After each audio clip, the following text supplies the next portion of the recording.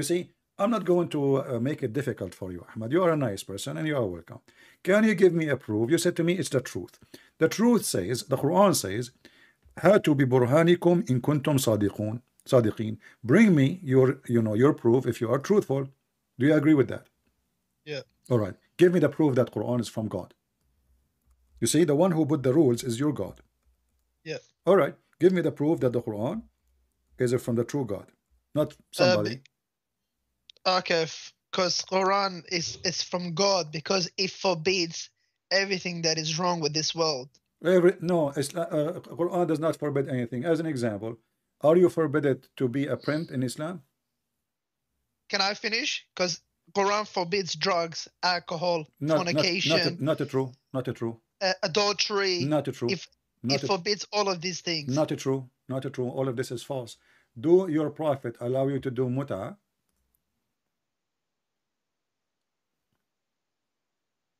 Yes, that was allowed muta, but that was during the wartime. Okay, what is muta? Isn't it muta prostitution? No, it's not prostitution. So what it is? You give like it's like a contract marriage for a period of time. How long? How long?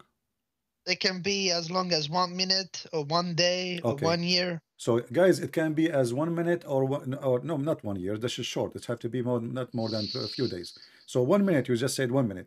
So you give a woman money in return for her to sleep with you, correct? That's why it's called muta. It's sexual muta. Yeah. Okay. So how this is not prostitution? Because this is what prostitution is about. You pay a woman. It's a contract. You pay her in return. She take off her panty. You sleep with her.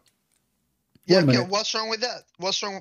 But you just said to me Islam But you just said to me Islam forbid fornication, adultery. But Islam allow fornication. Okay. What about? Okay. Can I finish? Can I finish? But this is halal. This is not zina. Okay, but you just made legalize the fornication. You are a fornicator, or what you did, you just changed the name of prostitution. Yeah, but it's from God. It's halal. It's not how zina. It's halal? How you say to me that in Islam fornication and adultery is forbidden, and now you are saying to me Allah allow me to do fornication and rent women to have sex with. So how you forbid it, but you make it legal? Is having sex with your wife, is that a fornication? She's not a wife. You know, it says here, you just told me 1 minute. Is it you who said the word 1 minute? Did you say one? It would be 1 minute. It can be a day. It can be a year. You said that, right? Okay. Yeah. Okay, but it says temporarily, and muta. The word muta. What muta mean? Muta means sexual pleasure, correct?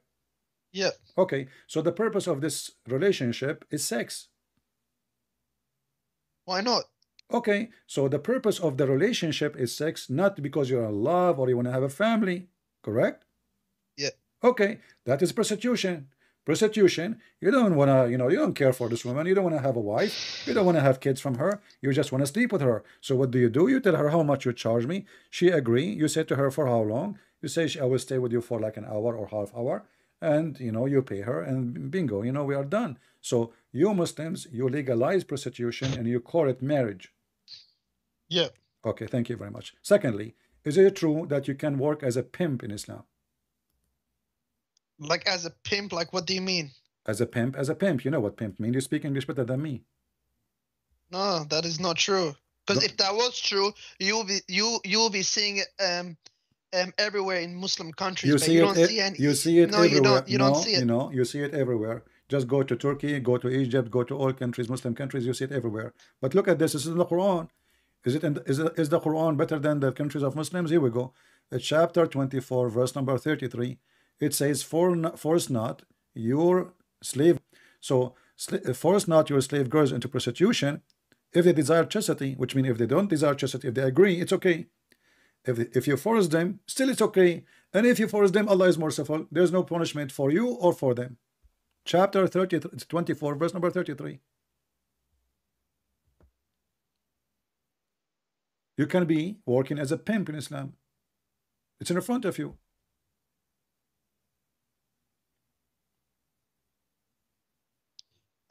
Give me 1 second. What verse is this?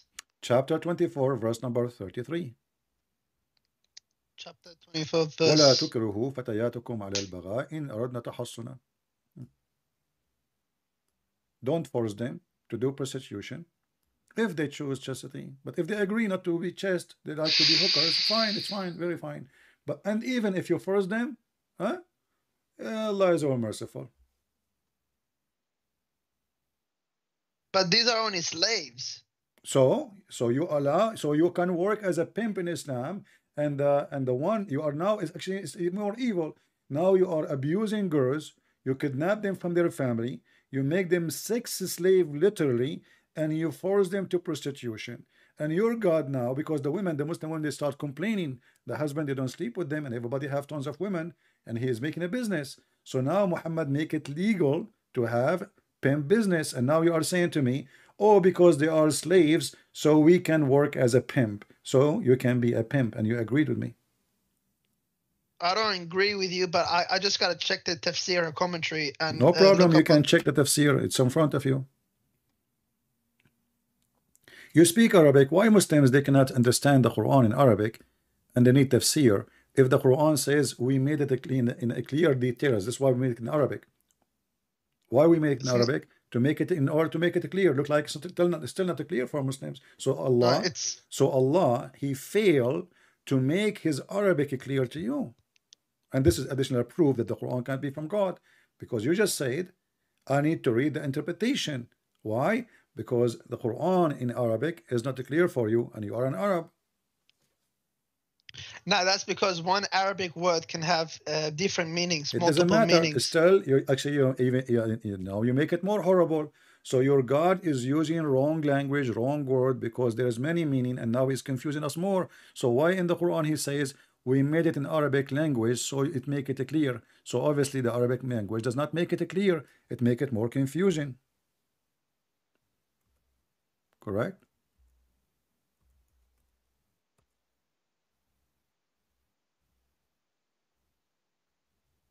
Give me one more. I'm still I'm reading the verse, trying to understand it. No problem. The Quran chapter 12 verse number 2, it says, verily we have sent you down in Arabic Quran in order that you may understand. And obviously you may understand not, even though you are an Arab and you speak Arabic very well, but still you have no idea what the Quran is saying, and you are getting confused. So Allah is a very bad person in Arabic. His Arabic is like a Pakistani guy. He went to Saudi Arabia and he learned to say two words like Sadiq. And Allah now is using the word Sadiq. Yeah, that's what happened. I like it when Muslims laugh, you know.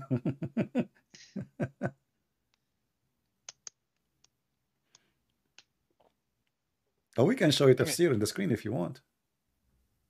No, I'm trying to read the previous verses. No problem. Maybe you're trying to get stuff out of context, because you do that all the time. I never do, because simply this is even your Islamic scholars agree with that.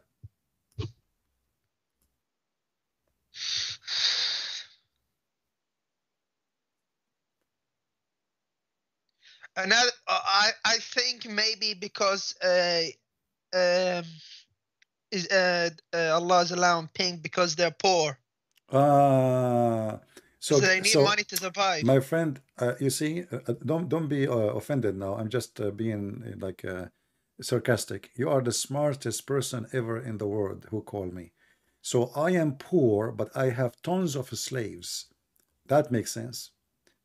Look like only poor people, they own slaves. Rich people don't have slaves. I mean, come on, only poor people.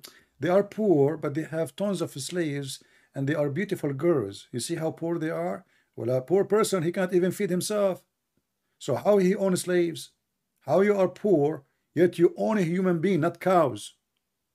It's not a cow. It's not a donkey. You own humans. So how poor you are, yet you own many maids, slaves. Yeah, but it's not actually pimp. They're not actually prostitute. They get arranged marriage. What arranged marriage? It says al-bagha. You speak Arabic. Suddenly now you don't know Arabic. Does it say al-bagha? What al-bagha mean? Even your Muslim translation says, force not your maids into prostitution. Ahmad, Come on. Yeah, that's true. Yeah, that's true. It's true. Okay, thank you very much. So Islam allow you to work as a pimp, but for sure you are a nice person, you're a good man. He will not do that. Correct, Ahmad? Yeah. Okay, so you are better than Allah.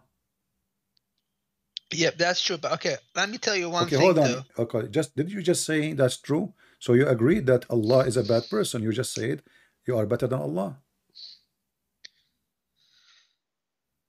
No, I'm not saying that. I'm saying you gotta look into the tafsir, because this could be My friend, we a can look at the verse tafsir, that no was. problem. You know, you speak Arabic, there's no tafsir. I mean, it's easy. Look at the tafsir, open Ibn Kathir and read it. It's the same. And you agreed. This is about, and the verse so clear, if you force them, Allah is all merciful. There's no penalty in Islam for prostitution. There's no penalty. Not a single time. You can use your slaves as you wish. And you are the one who said to me right away, oh yeah, because they are slaves. So we can use them and abuse them. And here, because the Muslim women, Yeah, but only for sex. Yes, or for sex. But this is what prostitution is about. Those women, they are not going to teach in school. They are just opening their legs. What do you mean only for sex? So, supposedly this is better now? This is their job. Their job is only for sex. Thank you very much. So your God himself is a pimp, because the one who allow you to be a pimp, he must be a pimp.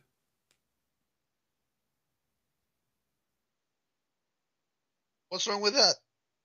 What's wrong with God is a pimp? You agree that your God is a pimp, and you are saying what's wrong with that?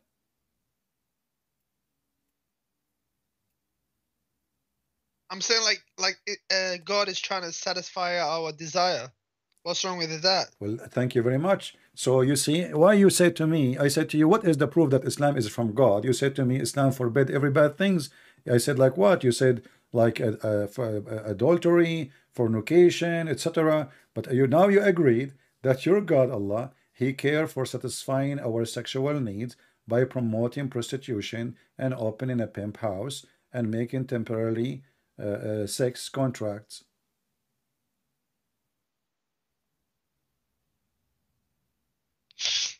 So your prophet and your God, they are from the red flags family. They have red flag. The Arab in the old days, in the time of Muhammad, they used to have red flag. If the woman she is prostitute, she have a red flag in the top of her house, so the customers will know. So your God, Allah Himself, His house have a red flag.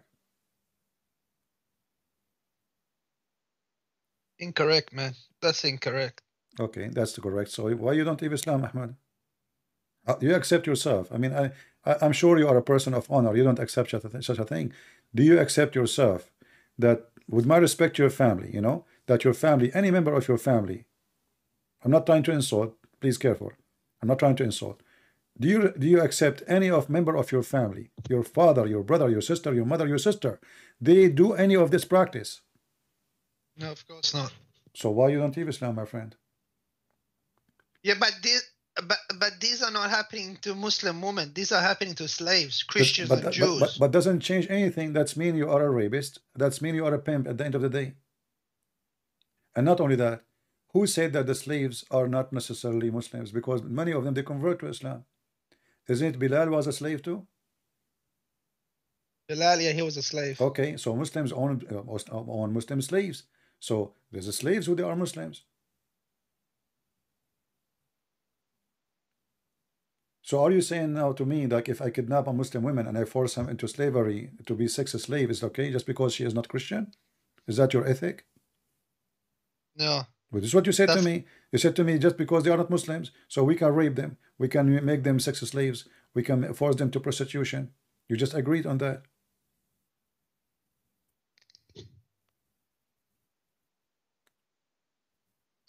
I'm saying maybe this verse was revealed at that time. For sure, it's revealed at that time, Ahmad. Come on, my friend. Only at that time. My it's friend, not my friend. meant for today. Everything revealed at that time, and you Muslims, you claim that the Quran fit for all times. No, it doesn't. Because Mutta doesn't. Mutta was only practiced during the Prophet's lifetime. It's not practiced anymore. I can anymore. show you hadith where Muhammad practiced it during his life, and then Umar practiced it after his death, and all the caliphate they practice it. If that was the case, then how come people, the scholars and sheikh have forbidden muta? Because they say that the prophet, he allowed it, he forbid it, he allowed it, he forbid it, he allowed it, he forbid it. But this is in the hadith, and the hadith is how you Muslims, you take a hadith against the Quran. Which one is your God? Is it hadith book or the book of God, which is supposed to be the Quran? Which one you follow? There's no verse in the Quran says don't do muta, correct? The chapter of the muta in the Quran is chapter 4, verse number 24. Yeah, I know. But when that verse was revealed, it was during a certain specific time. No problem. Did Allah reveal a verse against it? Did Allah reveal a verse says don't do muta no more? No. Okay. Did Allah forget or forgot? No. So it's not God. You see, this God is not God, my friend. This God is not God, because if the one who will fix Allah mistakes is Muhammad, that means your God is Muhammad, not Allah. And the Quran says that, you know, the one who take beside Allah lords, he is a mushrik. No, that's not correct. That's not true. Who is your Lord, Allah or Muhammad? Look, whatever the prophet says comes from God. Show me, whatever he says, whatever comes from his mouth is the word of God. Show me where it says that whatever comes from the mouth of Muhammad is the word of Allah. Because if it's a word of Allah, it has to be Quran. What comes from the mouth of Muhammad is the Quran as the word of Allah. Even Muhammad himself, and you are a Muslim Sunni, he said, anything else beside the Quran, erase it. Is that correct? Anything besides the Quran, erase it. Erase it, yeah, which means the hadith. Muhammad, he don't want you to write the hadith. Read carefully. This is the hadith in front of us on the screen. It says, don't take down anything from me, and he who took down anything from me except the Quran, he should efface. Do you see it? Efface that. So you Muslims should not follow the Quran, the hadith. You should follow. You should not. You focus on the Quran. Muhammad, you don't want anything to be written except the Quran, based on this hadith. Based on this hadith, but Islam cannot be exist without the hadith.